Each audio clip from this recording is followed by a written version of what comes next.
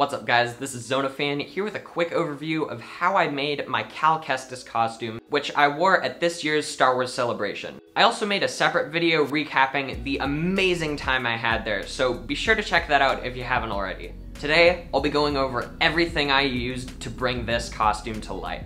First up, we have the poncho. I got this off of Amazon and made some modifications to it, including taking out the drawstring, then painting over the little holes, opening up the right arm so I can move around. For that, I used this bluish gray faux leather with some 2-inch elastic, and I loved how it turned out. Finally, I added this stripe section on the left shoulder using blue satin and brown cotton edge band, as well as some more elastic. Next, we have this bib, which goes along my shoulders, back, and chest. For this piece, I used that same bluish gray faux leather for the base, tan leather for the primary, then on the back we have this sand leather for some added detail. Finally, I used sandpaper to rough up the leather and give it a more authentic look and feel. The final piece of the poncho is this strap, which was pretty difficult considering the amount of detail the real version has. So instead, I used brown leather for these two straps, then sand leather for the strap which goes underneath my right arm. As for the detail, I primarily used metal beads from this necklace, which was sewn on, and tied them down with some wire. And finally, I once again weathered the straps using my trusty sandpaper. Thankfully, most of the materials I used during this project were repurposed from things I already had, which made this whole process a lot easier. While the costume was starting to come together, I still had some signature accessories that I needed to recreate. So for Cal's wrist comm, I used the Sphero force band. Then for his fingerless gloves, I used these faux leather driving gloves I got from Amazon. And since I was in Disneyland at the time, I picked up Cal's legacy lightsaber from Galaxy's Edge. And I was honestly super hyped when I first got this, but after having it for a few months, I've realized that it's super heavy and not exactly the best for spinning. And you definitely can't be carrying around that thing without a belt clip.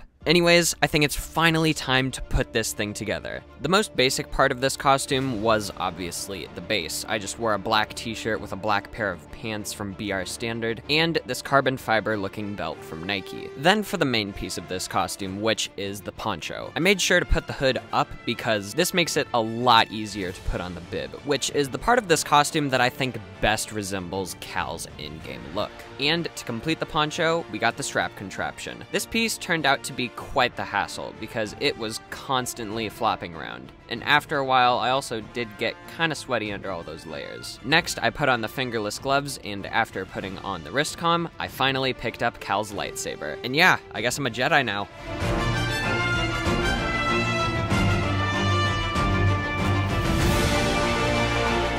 For my first time designing a costume, I had a blast, but this definitely wouldn't have come together quite as well without some help from my mom, who sewed most of this costume in a single afternoon. So I want to give a huge shout out to my mom. We tried to stay true to our inspiration, but taking some creative liberties turned out to be my favorite part because I got to add my own personal touch to the design. Let me know what you think of this costume in the comments, and if you like Star Wars and want to see more from my channel, be sure to subscribe and check out my other socials, which are linked down below. And until then, this is Zonafan, signing off.